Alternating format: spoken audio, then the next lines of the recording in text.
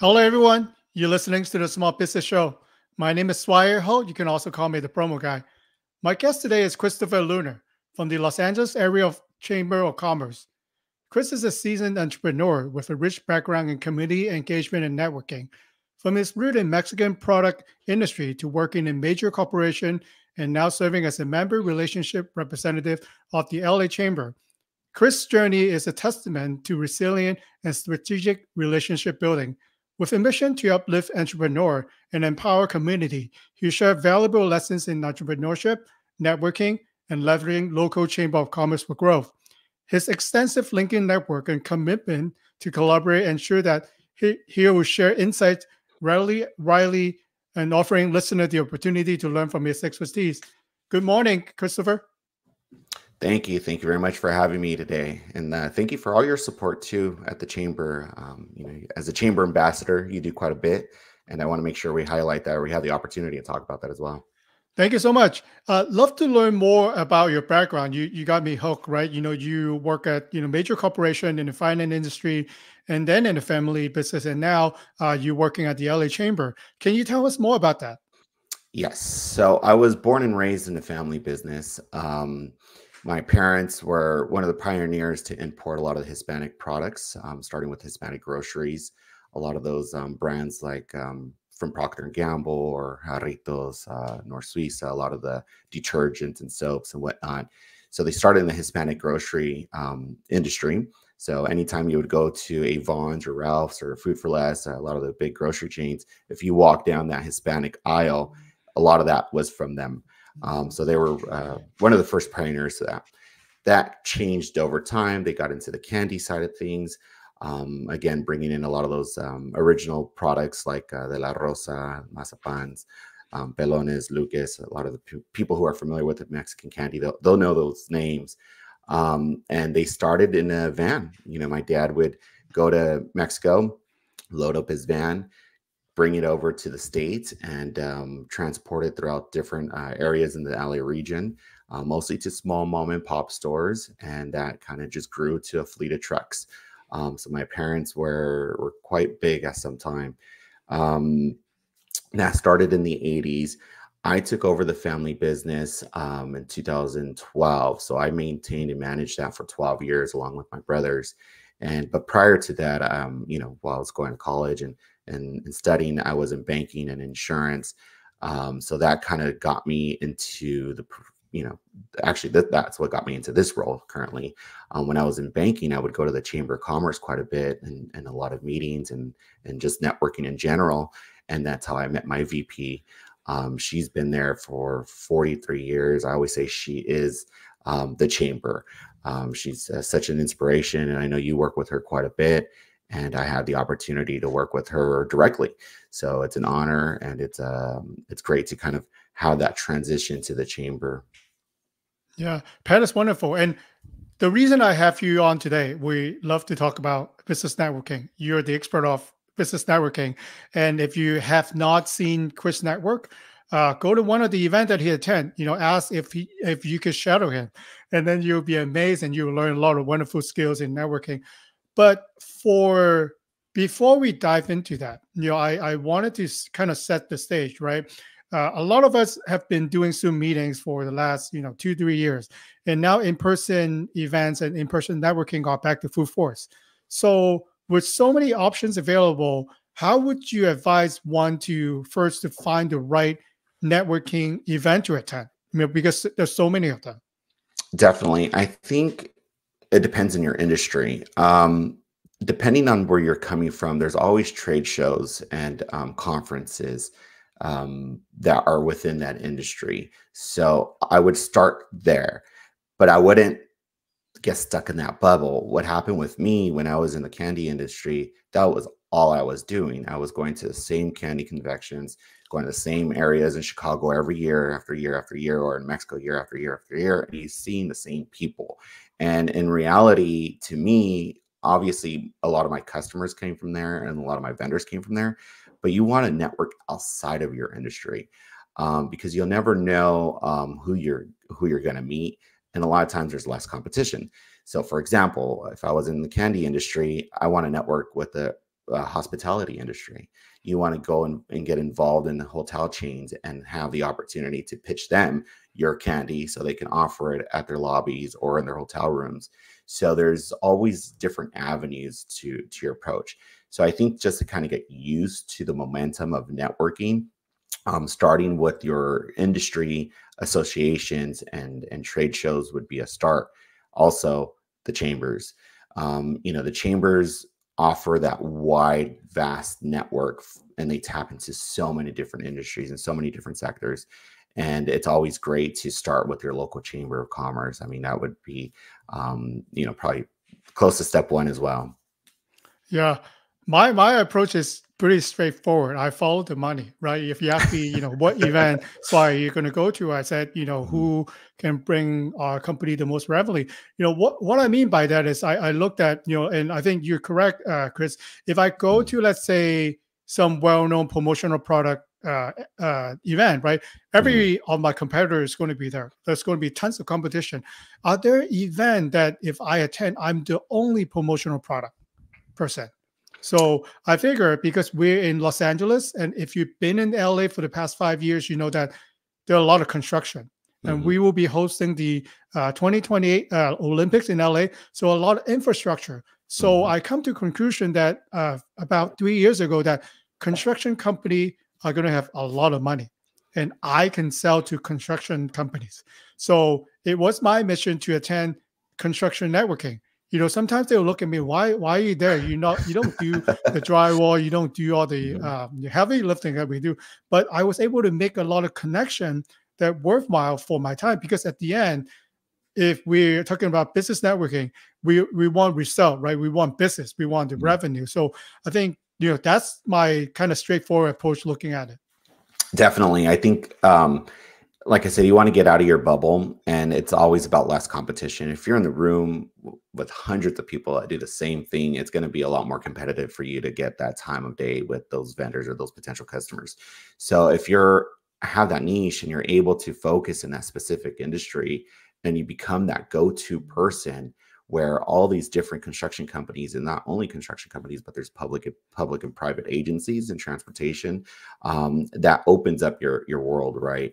So I think that being known for that specialty outside of your wheelhouse is what's going to get you highlighted for sure. Mhm. So let's talk about the preparation before you. Let's say, Chris, for you, right, when you attend a business networking event, what kind of preparation do you do? Like, can you walk us through the process? Definitely. Don't go to an event that you know nothing about. That's it's a little rude to the people who are hosting it, but do your homework. A lot of times, I'm just going to refer to some chamber events that we host. It's either a conference or a summit of some sort, but see who's on the panel, see who's keynoting, what are they about, where do they come from, and really do your research into those people that are there presenting, right? Because they're giving their time, and they're really wanting to help others. But if you know nothing about them, it's going to throw things off, and it helps with your conversation as well. What I look at, and just because that's my background, is I'm looking who's sponsoring the events, right? Who's Mm, supporting these events, especially you being in promotions, right? If you see these hospitals sponsoring this conference, who's that point of contact from that hospital, right? Maybe they would be a great person to reach out to and offer maybe some assistance in your promotional items, right? So it's always who's sponsoring and who's really attached to the event, and research that. I admit sometimes I go to so many events where I don't really take a dedicated amount of time, but I'll pull over, or right before I walk in, I'll just scroll through real quick, and I'm like, okay, I need to see that person, or I want to approach this person, or I'll kind of come up with some talking points, um, just based on the research that I've done on that event. So definitely research a little bit prior to attending an event like that. Yeah, I really like that approach, and especially speaking for myself in my time, being a member at the LA Chamber, there are different council, right, different meetings. So if I attend, pancakes and politics, for example, Mhm. I might meet some politicians. If I go like small business council, obviously a lot of small business, and sometimes we'll have nonprofit workshop too. So I know that nonprofits are be there. So I would kind of go into my thinking cap. Who can I meet that will be good as a customer? Who Hmm. can I meet can be good as a partner? Because sometimes I'll be on the lookout for my customer, right? If they're mentioned that they're trying to find a nonprofit to donate, right, for at the end of the year. So I'll actually be on the lookout for that. So I like the approach, like spend some time, know who's going to be there, and sometimes you guess, right, who Hmm. probably if they are sponsoring, the whole team is going to be there. Who am I going to run into, and what kind of conversations should I start with them? Yeah, definitely. And that's a good question just with the sponsors too, is if you go to a women's policy event and you see this company ABC Bank sponsoring, um why are they sponsoring it? What attached them to that event, right? Try to understand the meaning behind the conversation before you even get into a sales approach. And it really opens that door and communicating with these people where they're willing to share with you their background, their experience, and what got them to sponsor an event like that. It's very meaningful when a company sponsors these events because it helps with the event in general, but there's a reason behind that. So I'm always curious to know what is the objective and having these great organizations support these nonprofits that way or in a certain area, right? So I think that helps with your talking points as well. Okay. I want to ask you this question, and I think you're the perfect person to answer it. Are you a supporter for a traditional physically printed business card, or are you a barcode scanning phone guy for your contact information? Both is what I do. Okay. So I'm at my home office right now, and what I'll do is when I get a bunch of business cards, I'll put a post-it and I'll say where I met them and the date that I met them, and they'll start piling up, right? Um, these are great because physical cards are always good because when I mean, I'm just talking about me in general. I get Hmm. home or my office and I'll plug them into a system and I'll send them an email right away, just kind of reintroducing myself, or it was great meeting you. Please feel free to save my information, use me as a resource. I never make a sale or a sales pitch, right? I always say, if you want to learn more about what I do, or I would love to learn more about you and your role, your organization, that's my follow up. But talking about the business cards, physical cards are great. Digital cards are also great because I run out of cards, right? So that's kind of my plan B because it really depends on the person. You'll see who you're interacting with. If there's someone that's very technology driven and they understand, they use it themselves, then it'll probably be easier to do a QR code, right? The issue that I have with when I scan QR codes is I'll forget who I scanned. Hmm. So it'll save it to my phone. And if I met John Doe, well, there's so many other more John Does on my cell phone, right? So I have thousands of contacts on my phone and I'll forget who it is. So I'll have to remember to screenshot it right after I scan it. So I remember the day that I met that person or what their name was. Cause I'll go home and I'm like, geez, I forgot that person's name. Who was it? Who was it? And then I'm scrolling through a list of contacts. I'll never find them. So physical cards are always great in that sense because you're able to, even at the event, you're able to take a quick note. Um, and I've heard people really like they'll put it in different pockets. Like if you put it in your right side pocket, it's like follow up with that person. Your Yeah, left side of the I pocket, try like that sometimes. Yes. so there's different techniques to it. I've heard people bending cards, but you could simply just make a star or a note on it. But there's definitely different techniques to it. But I prefer both. I think if you're in sales in general, you should probably have both. Hmm. Um, I think physical cards are really important. I've gone some time without them because say it'll take some time for our marketing department to reorder them or whatnot. But you'll have those people like, I need a card. Like they don't want to scan your card or your phone Hmm. or go through that whole process. So Yeah, I like that. And sometimes for the cell phone part, I'll leave it at that, right? So depending on the location, sometimes there might be no reception, right? So mhm, if you rely internet connection to scan or send it somewhere to zip it somewhere, it mhm, might not work. So there are times that we both have our phone out for like a good 3 minutes, right? But Mm. we're trying to like nervously smiling at each other, but that phone wouldn't connect. So it happens sometimes. So Or that's why I wanted to ask you that question. yeah, or you're training them like, okay, scan it, scroll down, save it. Sometimes that save button is not the actual save button. So you still got to hit done or something, right? Because sometimes it doesn't scan it. So there is definitely a learning curve still to it. But I do definitely recommend both. Mhm. So, Chris, you have been to a lot of meetings. You're well known in the business community. But for some of us who haven't attended a lot of events like you, when we work into an event after we checked in, what should we do? Like, what's the first thing that we do? Um,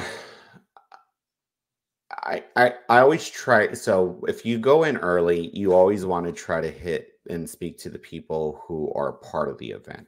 Mm. Thank them for inviting you. Thank you for hosting the event. Again, if you see a sponsor, oh, that's great. Thank you for sponsoring. Or how did you get involved? Talk to the people who are involved in the meeting, right? Those are typically people who are there early, anyways, because they're setting up or whatnot. Once the event gets into play, then give them their space. Um, they're busy, right? They're probably thinking about their speech and what they're going to talk about, and they're no place that they're not in the headspace to talk to you, unfortunately. Um, During the event, that's where you want to network and meet people. After the event, you'll notice everyone rushes to those speakers because they didn't know who was speaking originally. They probably Mhm. didn't do their research and they saw them on stage, and now they want to get in front of them. And I'll usually just stand back and again give them their space. So if you came in early, you had your opportunity. That was probably the right moment. Afterwards, they're probably tired or done and they want to drink or they want to get out. So you really need to know how to approach the situation. Um, what I try to do is just talk to as many people as you can. Try not to get stuck in one place, especially if you're known. I mean, you want to be a good host too. You want to make sure you say hi to the people you recognize. But at the same time, and if you go with a group of people, for example, if you buy a table to an event, for an Mhm. example, you get stuck with the people you went with, and or your colleagues. If you go with a group of colleagues, try to go outside of that circle. Don't get so stuck with the people you're most comfortable with. And I see that a lot. They'll have these closed circles and Yeah. it's the same people that are talking with each other, and you really want to go outside of that, go outside of your comfort zone, because you're there to network, you're there to meet new people. If you've seen that person, you met with that person so many times, it's great to say hi, or hey, let's catch up later, or hey, I'm working. And they'll know if they should know that your responsibility is networking and you want to capture and grow your business. They'll respect that, right? So definitely try to speak with as many people as you can. Yeah, I think it's a body language type of thing, right? So if you, let's say, a team of, from the same company, right, or they know each other, they form a circle, so you Mhm. can really break in. So I actually try, with people that I know. Why don't we open up the circle? So now we're like spreading out, like Mhm. to be like a half circle. Immediately, people come talk to us because if you Mhm. know. It seems like they know each other. It's kind of hard to break in, for most people, right? We don't want to Mhm. disrupt the conversation, right? Um, what about Definitely. And I the just want to clear before you mhm, get to that. I said talk to as many people as you can, but at the same time, it is the quality over quantity, yeah, right? You don't want to just go in and get a bunch of business cards. If you see you're able to, I mean, for me, if I can get one good quality person that I know there's some sort of potential or follow up, um, then I'll spend a lot of time with them, right?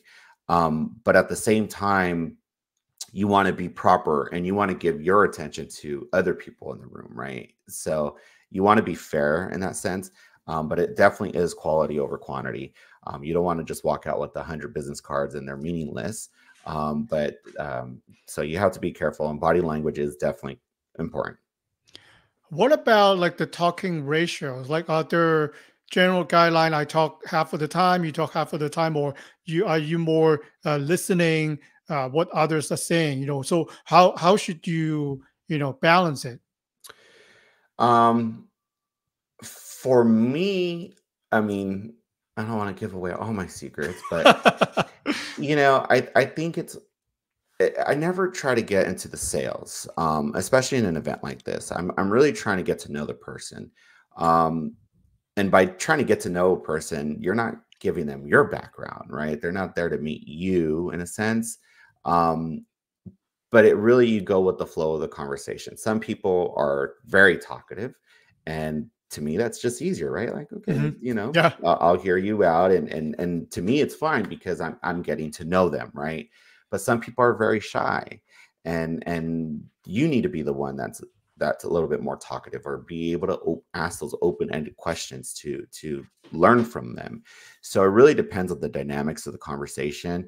I wouldn't say, you should speak half of the time or give them, but you want to be respectful all the time. But it really depends on the dynamics for sure. Yeah, I really like that. And I think doing the small business show definitely helps. I could come up with so many open-ended questions Hmm. that normally, before I wouldn't have that. But let me ask you this question, and I know you have a right approach for it. When I need to go, but the other person is still talking about, his wonderful background, right? So, what would be a good way to move on, or lean on to other contexts that I might be potentially able to meet at the event? Yeah, don't be rude and be like, I have to go to the restroom all the time, because they'll catch on to that, or I'm gonna go grab a drink. And it is very awkward sometimes. You get stuck in these conversations Yeah. and you don't want to be rude and just walk away from them. I think honesty is key. I think if you tell them like, hey, I'm trying to meet this person, or let me I think if you explain your intent that, hey, you wanted to meet this person or the speaker, or you're trying to introduce yourself to this other person, excuse me for a moment, and just kind of get out of that conversation, they'll understand.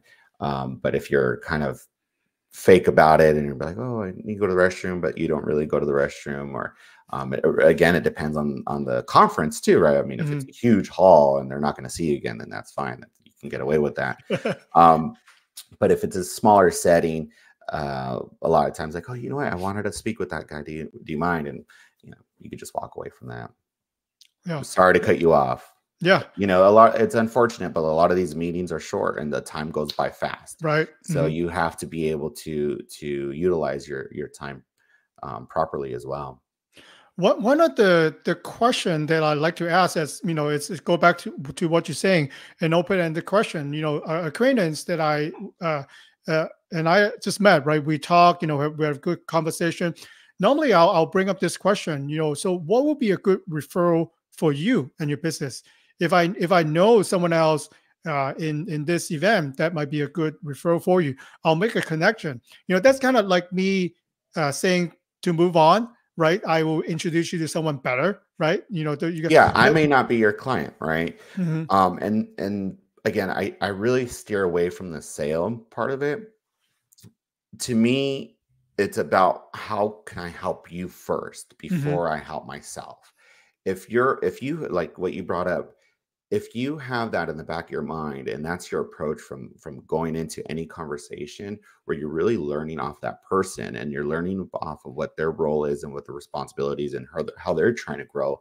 And if you're thinking in the back of your mind, shoot, I know this guy and let me connect them, or let me introduce him to this person, or let me introduce him to this company, or, I have this event coming up. If you're always in that mindset of how can I help you, that feeds off, and they know your true intention is not just to capture a sale, right?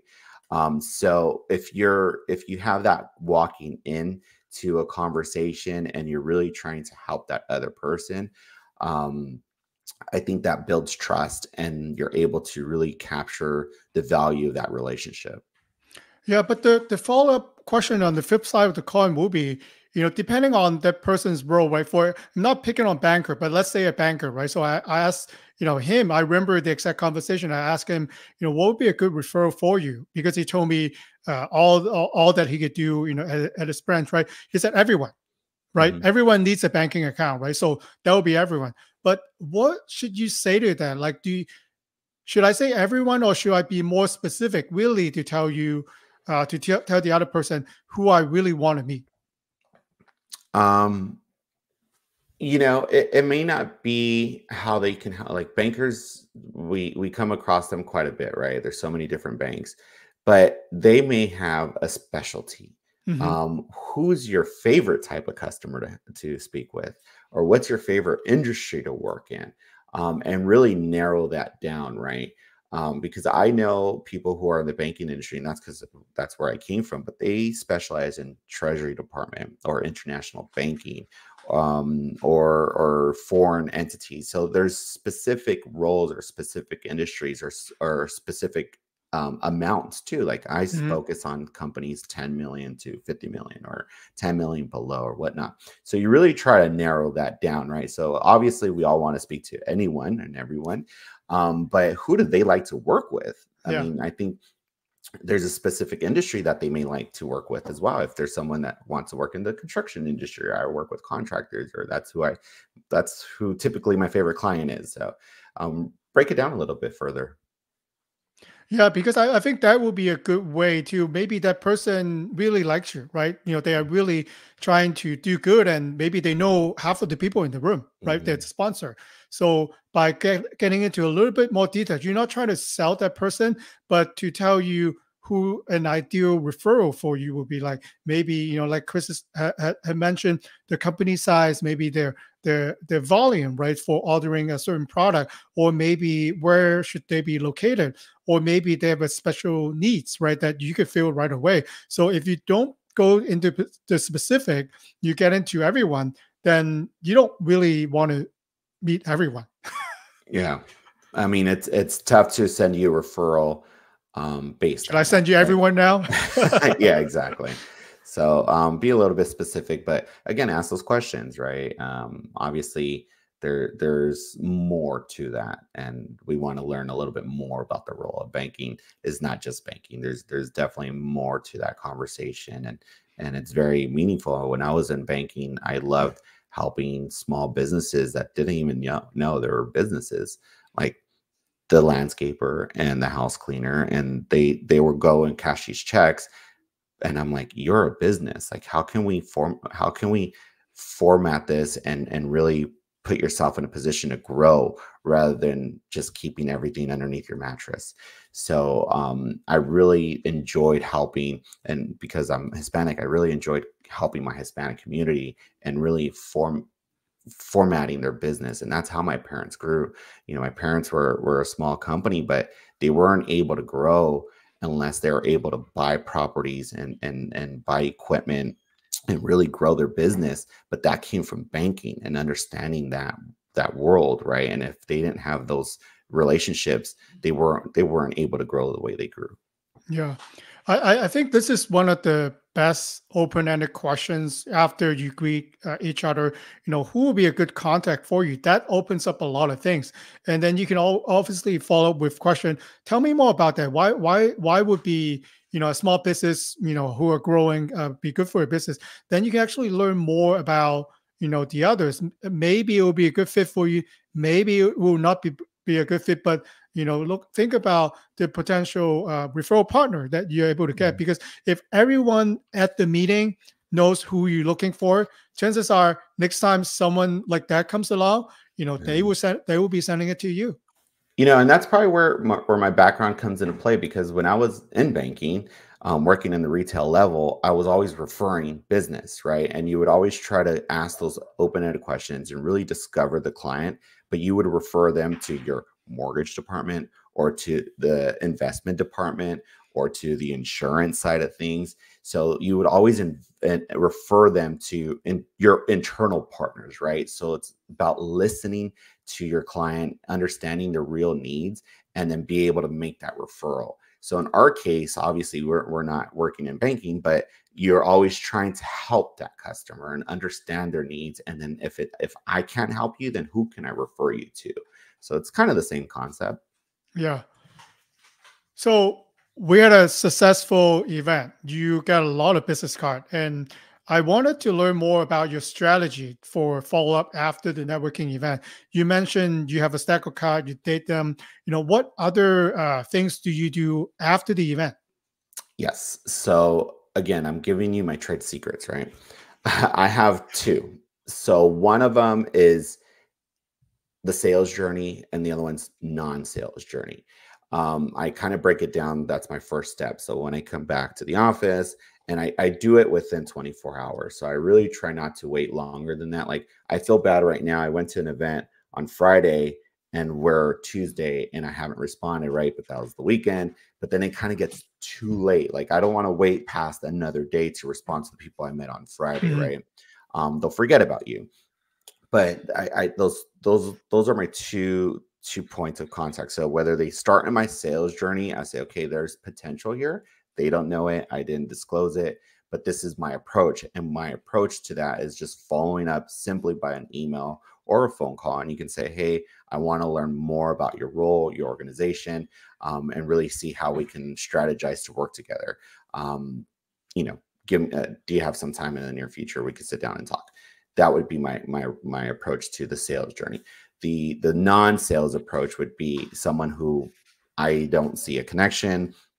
I try not to waste my time, obviously, because there's only so much time you have in a day. But you still follow up. You never know, right? And Mhm. say, hey, save my contact information. Feel free to leverage me if you need me. I'm another resource for you.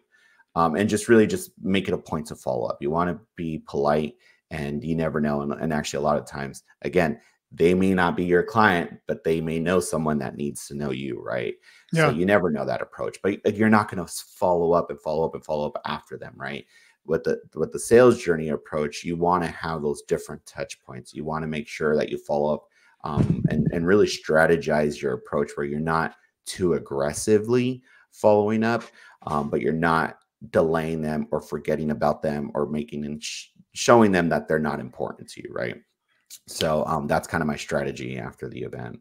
Yeah, if I made notes during the conversation at the event, I will mention a couple of what we talk about too, because like you're saying, maybe they talk to 50 other people, right? So kind of remind them what we had talked about. Or maybe if I said I'm going to do something, I could do X for you. Are you still interested? Or maybe they want to learn more about, what I talked about. So, then it will be also a good excuse, right, to connect with them as well. Definitely. Definitely. So, do you how do you use LinkedIn for networking? Do you normally try to connect with everyone on LinkedIn? Please tell us some of your approach using LinkedIn for networking. If I met you in person, I'm going to connect with you. Okay. It's it's hard to connect with people you don't know. Um, Even if there's a mutual connection and there's someone you want to get to know, it's hard for you to kind of go in blindly and just connect with them.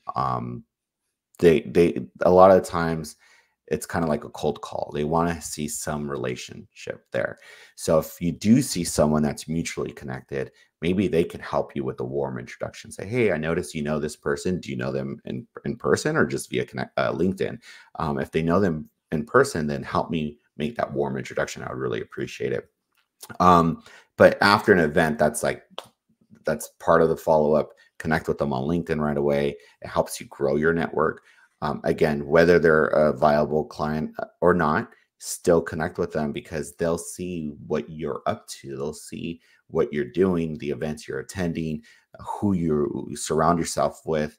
And it may not be something potential now, but you'll be surprised. They'll see you more and more active and they'll reach out to you when they're ready. So definitely connect with them on LinkedIn. Yeah, it's an algorithm, right? Once they see you, you keep showing up on the feed, and now they feel like they know you more. And I know I always see you post uh, networking pieces, right? You always take picture when you attend event. What are some of the suggestion for posting that you would recommend on LinkedIn? LinkedIn obviously is a lot more business oriented, right? So I think rarely I would post something about my family or something personal. I think I do it during the holidays. Um, the personal touch that I give to LinkedIn is probably my newsletters. I relate that a lot to my previous positions or what I'm going through currently, and just kind of my journey, my personal journey, right? And it helps merge those two where your business colleagues can see you in a personal side, and it makes that relationship a little bit more meaningful, right? The other social platforms, and believe it or not, I just got Instagram this past year, and it was because some of those relationships became friendships, and they're like, "Hey, you don't have Instagram?" I'm like, "No, I don't." I'm like, "Isn't that just for your dogs or your food?" And it's funny because that's what I use it for, my dogs and my food, probably restaurants and just kind of going out, and it's fun, right? But it's more personal. So But that will be like business slash personal type relationship. yes, because Instagram's kind of nice the way the layout is, where you're able to kind of see like a catalog of pictures, right? Hmm. Um, but you're able to merge those two because your business is your person and vice versa. Like your personality is your business. It's really hard to separate those two nowadays. I think before people were really good with that and not mixing those two. But people want to do business with the people they trust. And Hmm. if you're not able to relay that and to show them who you really are, it's not just a suit and tie every day, right? There's more to me. So I think you open up that dialogue and they really understand you as someone different from what they see you out in those events. And I think it's a good way, obviously you want to leave out your privacy, right? If you don't want to share, don't share because if Mhm, you post it, it will be there for a long time. And I think it kind of help as a filter too, because mhm, I believe that there's a match and sometimes there's not a match. If you see that person, maybe the way that they interact, maybe the way that they talk, maybe the way that mhm, they, the things that they believe in, maybe you totally agree with that. Or when when you see the certain things that they say or act, maybe this is not a good fit or people that I wanted to be dealing with. And I mhm, think that's fine. Sometimes if you force the deal hard enough, you might get it, but later they will become your horrible customer from hell. Rather, why don't you? Wouldn't it be more enjoyable if you can work with all ideal client who respect you and willing to work with you every day? So I think on the personal stress level, so I think by filtering like that, you actually filtering out people who are you who doesn't connect with you anyway. yeah, definitely. I mean, you're uh, not that you're not wasting time, but you're not wasting their time, right? So if you don't connect and there's no potential there, then let that decision be made up to them. Um, but yeah, I think it's tough. Like I was one of those people that were really against social media. It took me a long time to get onto Facebook and Instagram. I mean, just like I said, Instagram I just logged into or just created an Instagram account. Facebook, I was one of the late adapters to it. And I think every social media platform has its use case. LinkedIn definitely is more professional, but you have to give them that personal side of you too, just a little bit, because it's not all about business. It's not all about what you're trying to promote or sell, but be a resource. Like if you see something that's resourceful, comment and repost and share that, especially if it's from people you know, right? If they're posting something that's impactful, maybe they're highlighting an event or they themselves have a newsletter, comment and interact with them. Don't just like, but really be involved in that discussion, right? Because it helps amplify their message. And again, the more you help others, it's gonna come back towards you twofold. So I think with LinkedIn, again, it's tough because you don't want to be too personal, but you do want to be show your personality a little bit, right? Um, and not just all corporate. But again, it is very professional, so don't put anything that is not professional or ethical. But I think every platform has its avenue for sure. I think for some reason, right? So if you are thinking about what to post on LinkedIn, like Chris just mentioned, next time when you go to a networking event or maybe you're on the field, right? Doing what you do for your work, take some pictures of you working.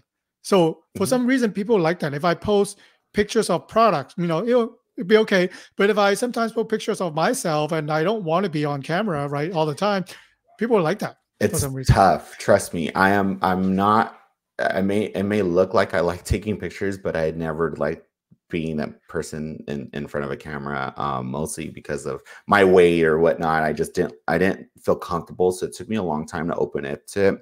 The chamber definitely did open me up to it, but I'm not doing it for me. even though you see my face everywhere or on my feed, but I'm really doing it to promote and amplify my members. I'm really helping.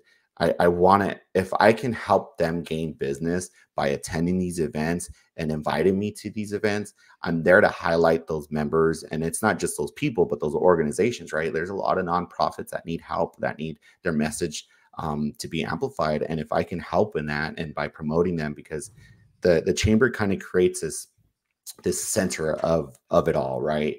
And if I can help them promote that, then I think that's key, right? And I'm doing it for and really just to help make an impact. So, question for you will be, in a digital world where we could really go to overseas or make any connection virtually. Do you think an in-person chamber of commerce still relevant for businesses? Definitely, definitely. I think there's a need. It's harder to network via Zoom. I've done it. I think we all have now since COVID. But it's really hard to make that connection, right? A lot of times when you're meeting via Zoom, it's a presentation and they're giving their keynote, and then you'll have the chat. People will post their information, but how often are you really establishing that connection, whether you're following up with them or emailing them or connecting with them one way or another? It's harder to make that personal approach. But if you are on Zoom, because it's still relevant, right? If you're on these virtual platforms and these virtual meetings, if there is a person that really interests you, really try to make that attempt and follow up with them and say, hey, I noticed you work with this company. I would love to learn more. Do you mind if we chat after? So there's ways to do it, but in person, I am an in-person person. So it comes a lot more naturally, and you're able to really make a personal connection if you go to in-person events. Really get out of your comfort zone. And the more you put yourself out there, the more opportunities. And again, you want to make sure you help others. If you're inviting people to your events, make sure you go attend their events. It's just like a party, right? Or a family party. If you're inviting people to come into your home and to come to your kids' party, you want to make sure you do the same when you go to their kids' parties. So that's the way I kind of look at it when it comes to networking. Thank you so much. So, Chris, for listener who have individual question about networking, who love to reach out to you, what would be the best way? LinkedIn. So what I did is I created this URL, chrislinla.com. It's basically a link tree. It gives you access to my business card, gives you access to all my social media platforms. But I am keynoting an event on May 15th at the City Club.